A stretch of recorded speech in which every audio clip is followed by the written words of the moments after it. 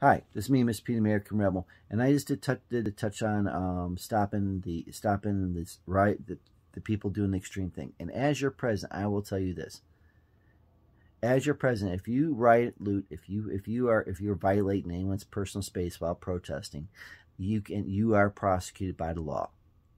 You damage people's property, you damage a police car, you damage whatever you damage, you go to jail.